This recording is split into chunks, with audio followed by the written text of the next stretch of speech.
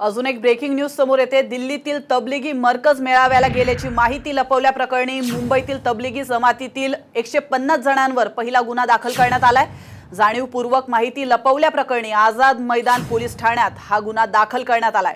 दिल्लीतल्या या तबलिगींच्या कार्यक्रमाला उपस्थित राहिलेल्यांनी माहिती न लपवता समोर यावं, त्याचप्रमाणे महापालिका हेल्पलाईनवर त्याबाबतची माहिती द्यावी, अन्यथा वेगवेगळ्या कलमांतर्गत कारवाई केली जाईल असा इशारा मुंबई पोलिसांनी दिला होता आणि त्यानंतर आता कारवाईला सुरुवात झाली आहे।